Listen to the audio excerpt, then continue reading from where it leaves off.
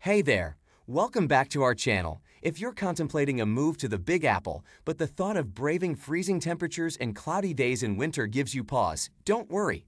Today, we've got some compelling reasons why moving to New York City in the winter might just be the best decision you'll make. Now, let's kick things off with reason number 1, less competition.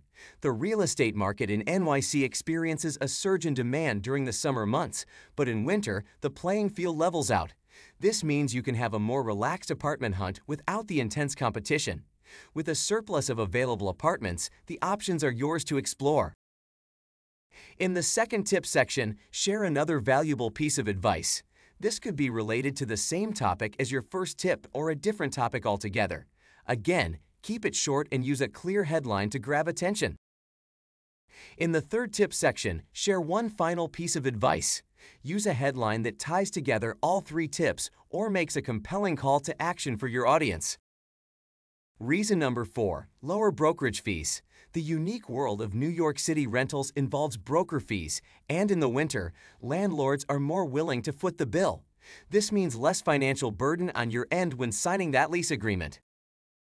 Now let's talk about reason number 5, the power to negotiate. Landlords dread empty apartments during the off-season, giving you the upper hand. Use this leverage to negotiate better lease terms and conditions. It's your chance to make a sweet deal. And last but not least, reason number 6, scheduling. The logistical nightmare of moving is significantly reduced in the winter.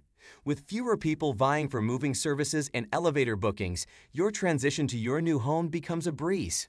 Plus, you can start turning your new place into a cozy haven in no time.